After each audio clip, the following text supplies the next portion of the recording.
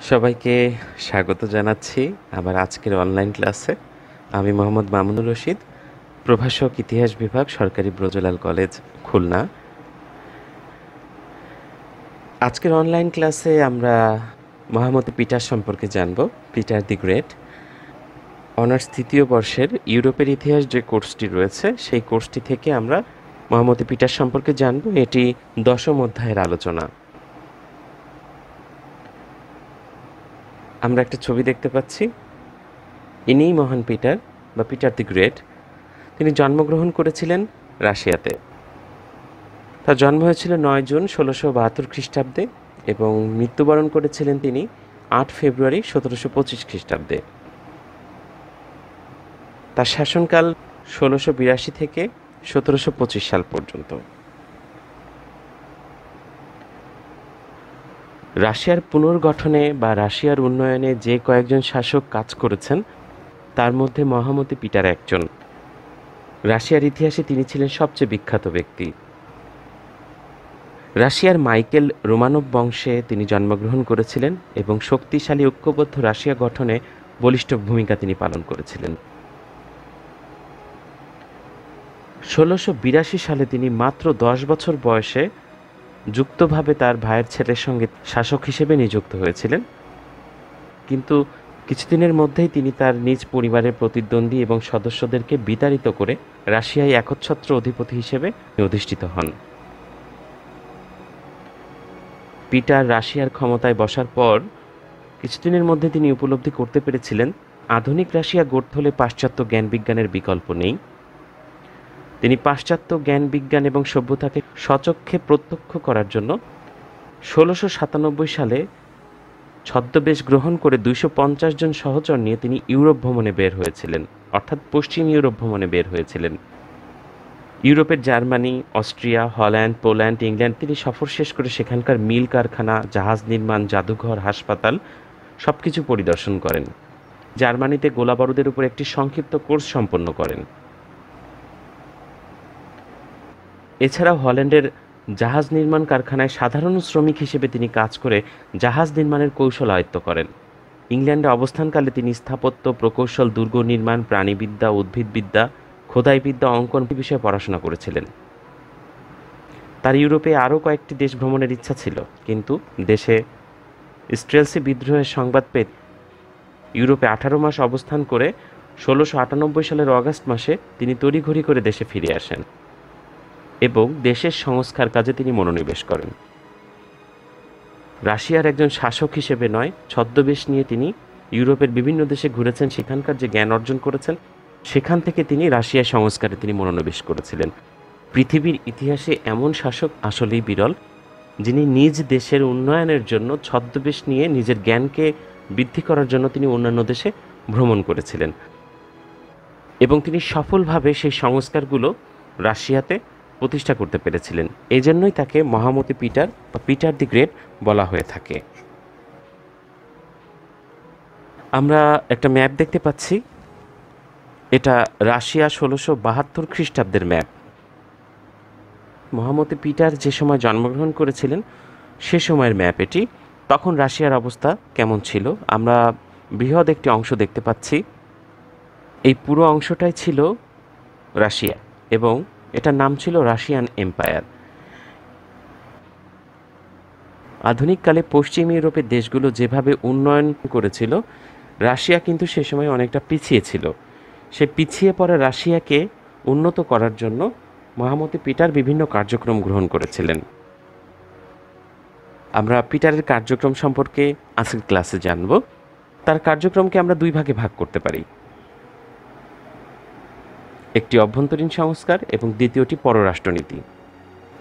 অভ্যন্তরীণ সংস্কারের মধ্য দিয়ে পিটার রাশিয়াকে শক্তিশালী করেছিল এবং পররাষ্ট্রনীতি নিয়ে তিনি রাশিয়াকে বিশ্বের দরবারে আরও শক্তিশালী হিসেবে উপস্থাপন করেছিল। তবে আজকের ক্লাসে আমরা শুধুমাত্র পিটারের অভ্যন্তরীণ সংস্কার সম্পর্কে আলোচনা করব এবং পরবর্তী ক্লাসে আমরা পিটারের পররাষ্ট্রনীতি নিয়ে আলোচনা করব। তো পিটার যেহেতু অভ্যন্তরীণ সংস্কার করেছিলেন, আমরা একটু জানব যে পিটারের এই অভ্যন্তরীণ সংস্কারের উদ্দেশ্যগুলো আসলে কী কী ছিল। ইউরোপের বিভিন্ন দেশের সাথে যোগাযোগ স্থাপন করে রাশিয়াকে ইউরোপে একটি মর্যাদাশীল ও শক্তিশালী দেশে পরিণত করা, রাশিয়াকে দ্রুত পশ্চিমাকরণ প্রক্রিয়ার দিকে নিয়ে যাওয়া এবং জারের নিরঙ্কুশ ক্ষমতা প্রতিষ্ঠিত করা। তার এই অভ্যন্তরীণ সংস্কারের উদ্দেশ্য ছিল রাশিয়াকে আরও এগিয়ে নিয়ে আসা এবং ইউরোপে একটি মর্যাদাশীল এবং শক্তিশালী রাষ্ট্রে পরিণত করা। পিটারের সংস্কারসমূহ আমরা একটু দেখব। প্রথমে পিটার যে কাজটি করেছিলেন, সেনাবাহিনী পুনর্গঠন করেছিলেন। সেনাবাহিনী সংস্কারের অন্যতম উদ্দেশ্য ছিল আধুনিক সেনাবাহিনী গঠন করে রাশিয়ার রাজশক্তি বৃদ্ধি করা। এজন্য তিনি স্থায়ী, নিয়মিত, অনুগত, বেতনভোগী সেনাবাহিনী গঠন করতে সচেষ্ট হন। পিটারের সৈন্যবাহিনীর সদস্যদের সমাজের সকল স্তর থেকে সংগ্রহ করা হতো। প্রত্যেক প্রদেশের জন্য নির্দিষ্ট কোটা নির্ধারণ করা হয়। সেনাবাহিনীর ভরণ পোষণের জন্য রাজকোষ থেকে ব্যয় করা হয় এবং 20টি কৃষকের ঘর থেকে একজন সৈন্য অন্তর্ভুক্ত করা হয়। এছাড়াও পিটার অভিজাত শ্রেণীর আলস্য ত্যাগ করে সেনাবাহিনীতে নাম লেখাতে বাধ্য করেছিলেন। এর ফলে নতুন অভিজাত বা মধ্যবিত্ত সম্প্রদায়ের উদ্ভব হয়, যারা জমির মালিক সেনাবাহিনী ও জারের প্রতি অনুগত ছিলেন। রাশিয়ার সেনাবাহিনীকে পশ্চিমা ভাবধারায় নিয়ে আসার লক্ষ্যে অশ্বারোহী, গোলন্দাজ এবং পৃথক সরবরাহ বিভাগ গঠন করা হয়। পোল্যান্ডের যুদ্ধের সময় রাশিয়ায় 10,000 সেনাবাহিনী ছিল। পিটারের সংস্কারের ফলে 1709 সালে রাশিয়ার সৈন্য সংখ্যা দাঁড়ায় 2 লক্ষে। এরপরে পিটার যে সংস্কার করেছিলেন সেটি হচ্ছে নৌবাহিনী গঠন করেছিলেন। সামরিক এবং বাণিজ্যিক প্রয়োজনে 1703 সালে পিটার ছোট একটি নৌবাহিনীও গড়ে তোলেন। এতে 6টি ফ্রিগেট, 48টি বৃহৎ যুদ্ধজাহাজ, 800টি গ্যালিজ বা মাঝারি জাহাজ এবং 30,000 নাবিক ছিল। পিটার অনুভব করেছিলেন রাশিয়ার উন্নয়নের জন্য, রাশিয়ার নিরাপত্তার জন্য একটি নৌবাহিনীরও প্রয়োজন রয়েছে। এরপর যে সংস্কারটি পিটার করেছিলেন, তিনি সিনেট গঠন করেছিলেন। জারের ক্ষমতাকে নিরঙ্কুশ করার জন্য বোয়েরদের ডুমা নামক যে অভিজাত সভা বা জেমস্কি সবর নামক সাধারণ সভা ছিল, তিনি বাতিল করে দেন। এগুলোর পরিবর্তে পিটার মনোনীত 9 জন সদস্য নিয়ে সিনেট নামে একটি রাজকীয় সভা তিনি গঠন করেছিলেন। পিটার এ সভার পরামর্শ শুনতেন এবং পিটারের অনুপস্থিতিতে এ সভার শাসনকার্য পরিচালনা করার ক্ষমতা লাভ করেছিল। অর্থাৎ সিনেট গঠনের মধ্য দিয়ে কার্যত শাসনকার্যে তিনি একক ক্ষমতা প্রতিষ্ঠা করেছিলেন। এরপরে যে সংস্কার করেছিলেন সেটি হচ্ছে শাসন সংস্কার। সিনেট গঠনের সাথে রাশিয়ার জনগণকে কঠোর নিয়মানুবর্তিতায় তিনি নিয়ে আসেন। শক্তিশালী জারতন্ত্র গঠনের জন্য তিনি সর্বতোভাবে ব্যবস্থা নিতে থাকেন। জারের উপর বোয়ারদের যে নিয়ন্ত্রণ ছিল তা তিনি অপসারণ করে একটি সুনির্দিষ্ট, সুনিয়ন্ত্রিত জারতন্ত্র প্রতিষ্ঠা করেছিলেন। স্ট্রেলসি নামক জারের যে দেহরক্ষীরা ছিল তারা খুব প্রভাবশালী ছিল। এরা প্রায় সময়ই সুযোগ পেলে বিদ্রোহ করত। পিটার কঠোর হস্তে এদেরকে দমন করেন। তিনি স্ট্রেলসি সেনাবাহিনী ভেঙে দেন এবং তার স্থলে পাশ্চাত্য শিক্ষায় শিক্ষিত, জারের উপর নির্ভরশীল এক নিয়ন্ত্রিত সেনাবাহিনী তিনি নিয়োগ করেছিলেন। ক্ষমতা নিরঙ্কুশ করার জন্য যা যা প্রয়োজন সংস্কারের মধ্য দিয়ে তিনি সেগুলো করেছিলেন। এছাড়া পিটার বিশৃঙ্খল প্রাদেশিক শাসন ব্যবস্থাকে পুনর্গঠন করেন। সমগ্র দেশকে 12টি প্রদেশে এবং 72টি কাউন্টি বা বিভাগে বিভক্ত করেন। প্রদেশগুলো একজন গভর্নর এবং ক্ষুদ্র সহায়ক সভা বা ল্যান্ড ব্যাথ দ্বারা পরিচালিত হতো।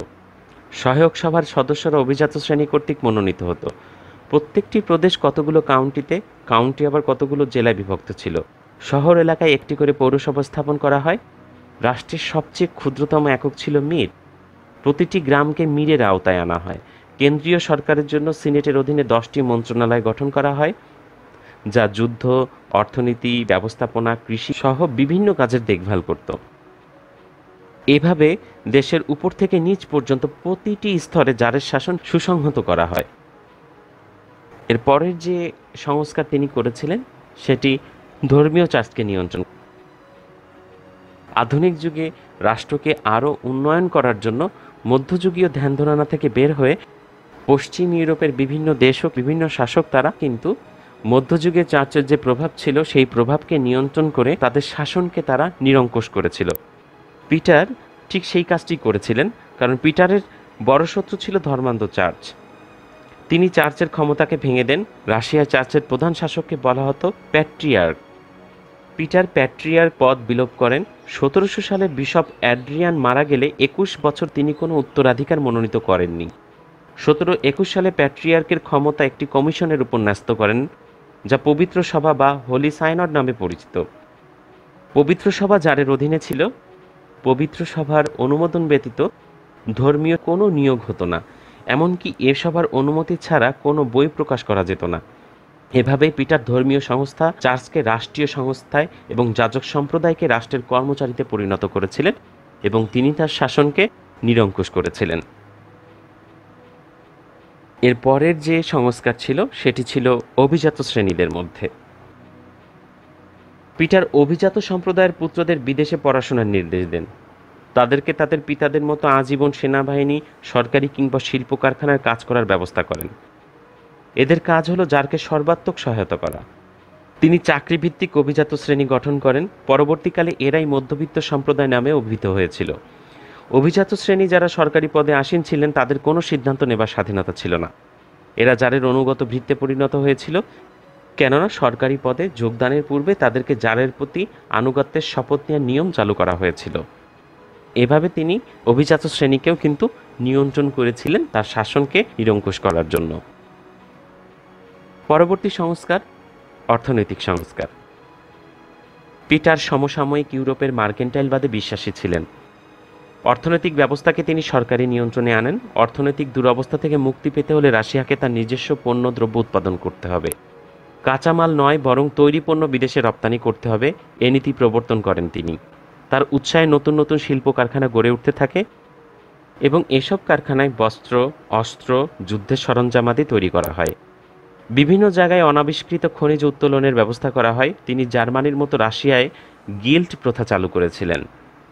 বিভিন্ন সুযোগ সুবিধার প্রতিশ্রুতি দিয়ে তিনি বিভিন্ন দেশের শিল্প উদ্যোক্তাদের রাশিয়ায় কারখানা স্থাপনের আহ্বান জানান। এছাড়া পিটার কৃষিক্ষেত্রে উন্নতির জন্য অধিকতর উন্নত বীজ, সার ও আধুনিক যন্ত্রপাতির ব্যবহার শুরু করেছিলেন। 1698 থেকে 1725 সালের মধ্যে তিনি নানাভাবে খাজনা উত্তোলনের ব্যবস্থা করেন। গৃহস্থালী এবং ব্যক্তিগত উভয় বিষয়ের উপর কর আরোপ করা হয়। এছাড়াও সিগারেট, তামাক, কবরস্থান সব কিছুর উপর তিনি কর আরোপ করেছিলেন। এভাবে তিনি পূর্বে 1,20,000 রুবলের পরিবর্তে 2,50,000 রুবল খাজনা আদায় করতে সক্ষম হয়েছিলেন। তিনি যেহেতু পশ্চিম ইউরোপের বিভিন্ন দেশে ভ্রমণ করেছিলেন, বিভিন্ন দেশের ভ্রমণের অভিজ্ঞতালব্ধ জ্ঞান নিয়ে তিনি আধুনিক শিল্প কারখানা সমৃদ্ধ একটি রাশিয়া তৈরি করার চেষ্টা করেছিলেন এবং সফলও হয়েছিলেন। পরবর্তী সংস্কার তিনি করেছিলেন শিক্ষাক্ষেত্রে। শিক্ষার সংস্কার। পিটার শিক্ষার উপর জোর দিয়েছিলেন। তার সময় শিক্ষা বাধ্যতামূলক করা হয়। বিভিন্ন জায়গায় প্রাথমিক ও কারিগরি শিক্ষার স্কুল খোলা হয়। পাশ্চাত্য ভাষা, সাহিত্য, দর্শন, গণিত, সমরবিদ্যা, শিষ্টাচার স্কুলের পাঠ্যক্রমের অন্তর্ভুক্ত করা হয়েছিল। মস্কো ও সেন্ট পিটার্সবার্গে তিনি যে সকল স্কুল খোলেন তা ছিল সামরিক ও বৃত্তিমূলক। এ সকল স্কুলে ইঞ্জিনিয়ারিং, নৌবিদ্যা, হিসাববিদ্যার উপর প্রশিক্ষণ দেবার ব্যবস্থা করা হয়।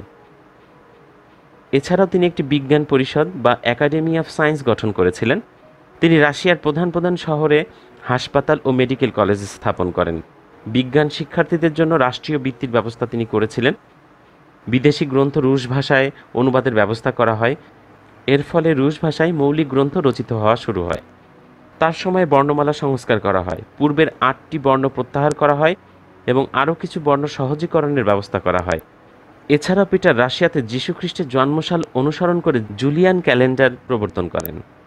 এই নতুন পঞ্জিকা অনুসারে সেপ্টেম্বরের পরিবর্তে নতুন বছর শুরু হয় জানুয়ারিতে। শিক্ষাক্ষেত্রেও তিনি পশ্চিম ইউরোপের আদলে পরিবর্তন রাশিয়াতে নিয়ে আসেন এবং পশ্চিম ইউরোপের সঙ্গে তাল মিলিয়ে জুলিয়ান ক্যালেন্ডার প্রবর্তনের মধ্য দিয়ে জানুয়ারি থেকে বছর শুরু করার ব্যবস্থা করেন। এর পরের সংস্কার তিনি করেছিলেন সাংস্কৃতিক ক্ষেত্রে। পিটার ছিলেন পশ্চিমা সংস্কৃতির অনুসারী। তিনি রাশিয়ার জনগণের মধ্যে পাশ্চাত্য আচার ব্যবহার, সভ্যতা, শিক্ষা, সংস্কৃতি, পোশাক পরিচ্ছদ, নৃত্যগীত প্রবর্তন করেন। লম্বা দাড়ি, ঢিলাঢালা পোশাক ছিল রাশিয়ার পুরনো ও ধর্মীয় ঐতিহ্য, কিন্তু পিটার ওইসব নিষিদ্ধ করে দেন। এমনকি দাড়ি রাখার উপর তিনি কর ধার্য করেছিলেন। রাশিয়ায় তিনিই প্রথম শাসক যিনি দাড়ি রাখার উপর কর ধার্য করেন। উচ্চ শ্রেণীর মেয়েদের পর্দা খুলে দেবার নির্দেশ দেন।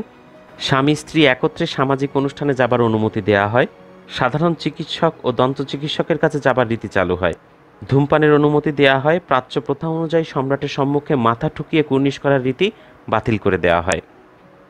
সাংস্কৃতিক ক্ষেত্রে যে মধ্যযুগীয় চিন্তা চেতনা কিংবা মধ্যযুগীয় যে প্রভাবটা রাশিয়াতে ছিল, মহামতি পিটার তিনি সাংস্কৃতিক ক্ষেত্রে সংস্কারের মাধ্যমে পশ্চিম ইউরোপের আদলে রাশিয়ার জনগণকে বের করে নিয়ে আসেন।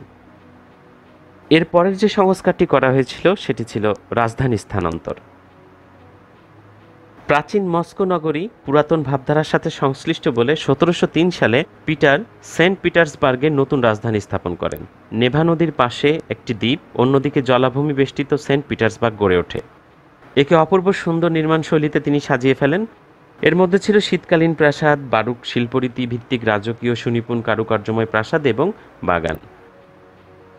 ভার্সাই নগরী যেমন ফ্রান্সের চতুর্দশ লুইয়ের শাসনকে চিহ্নিত করে, তেমনি সেন্ট পিটার্সবার্গও মহামতি পিটারের কীর্তিময় শাসনের সংস্কারকে চিহ্নিত করে রাশিয়াতে। খুব সংক্ষেপে এই ছিল মহামতি পিটারের সংস্কারগুলো। তবে এসব সংস্কার করতে গিয়ে পিটারকে কিন্তু অভিজাত যাজক ও রক্ষণশীলদের বিরোধিতা এবং বিদ্রোহের সম্মুখীন হতে হয়। তিনি কঠোর হস্তে তাদেরকে দমন করেছিলেন। এমনকি তার নিজের ছেলে পাশ্চাত্য সংস্কারের অবসান ঘটানোর ইচ্ছা পোষণ করলে পিটার ভীষণ ক্ষুব্ধ হন এবং তাকে নিষ্ঠুর নির্যাতনের মাধ্যমে হত্যার নির্দেশ দেন। দীর্ঘ ৩৫ বছরের রাজত্বকালে পিটার অভ্যন্তরীণ সংস্কারের মাধ্যমে প্রশাসনিক শৃঙ্খলা স্থাপন, অভিজাত শ্রেণীর ক্ষমতা হ্রাস, চার্চের ক্ষমতা হ্রাস, ডুমার প্রাধান্য লোপ, আধুনিক সেনাবাহিনী ও শক্তিশালী আমলা গঠন, ব্যবসায় বাণিজ্য ও শিল্পের প্রসার, নতুন রাজধানী স্থাপন, জনসাধারণকে পাশ্চাত্য ভাবধারা ও সংস্কৃতিতে উদ্বুদ্ধকরণ করে রাশিয়ার জাতীয় জীবনে এক যুগান্তকারী পরিবর্তন সাধন করেছিলেন। পশ্চিম ইউরোপের তুলনায় রাশিয়ার জাগরণ অনেক পরে শুরু হওয়ায় রাশিয়াকে ইউরোপের সর্বকনিষ্ঠ সন্তান বলা হয়। উন্নত, আধুনিক, শক্তিশালী যে রাশিয়া এখন আমরা দেখতে পাচ্ছি, মহামতি পিটারের সংস্কারের মধ্য দিয়েই কিন্তু এই রাশিয়ার সূচনা হয়েছিল এবং সে কারণেই পিটারকে পিটার দি গ্রেট বলা হয়ে থাকে। আমরা এখানে একটা ছবি দেখতে পাচ্ছি, এটি পিটারের শিশুকালের ছবি। এই ছবিতে আমরা যুদ্ধ দেখতে পাচ্ছি। মহামতি পিটারের সময় অটোমানদের সাথে যুদ্ধ হয়েছিল রাশিয়ার এবং সে যুদ্ধে রাশিয়া জয়লাভ করেছিল। পরের ক্লাসে যখন আমরা পিটারের পররাষ্ট্রনীতি সম্পর্কে জানব, তখন অটোমানদের সাথে যুদ্ধের বিষয়টি বিস্তারিত আলোচনা করা হবে। পিটার শুধুমাত্র অভ্যন্তরীণ সংস্কার বা অভ্যন্তরীণ নীতির ক্ষেত্রেই সফল ছিলেন না, তিনি বৈদেশিক নীতিতেও সফল ছিলেন। একটা ভাস্কর্য দেখতে পাচ্ছি, মহামতি পিটারের ভাস্কর্য এটি। সেন্ট পিটার্সবার্গ যে শহরটিকে তিনি রাজধানী করেছিলেন, সেই শহরে তার এই ভাস্কর্যটি স্থাপন করা রয়েছে মহামতি পিটারকে স্মরণ করে। আমরা আধুনিক রাশিয়ার রূপকার মহামতি পিটার সম্পর্কে আজকে জানলাম, বিশেষ করে পিটারের অভ্যন্তরীণ সংস্কার সম্পর্কে জানলাম। এই ছিল আজকের আলোচনা। সবাইকে অনেক অনেক ধন্যবাদ। আমরা পরবর্তী ক্লাসে আরও অনেক কিছু জানব। এছাড়াও যাদের ইচ্ছা আছে পিটার সম্পর্কে যদি বিস্তারিত কিছু জানার বা দেখার ইচ্ছা থাকে, একটা টিভি সিরিজ রয়েছে যেটার নাম পিটার দি গ্রেট। 1986 সালে এটি নির্মাণ করা হয়েছিল। ইউটিউবে এবং বিভিন্ন ওয়েবসাইটে কিন্তু পাওয়া যাবে। তো সবাই ভালো থাকবে, সুস্থ থাকবে, সেই শুভকামনা রেখে আজকের ক্লাসের আলোচনা এখানে শেষ করছি।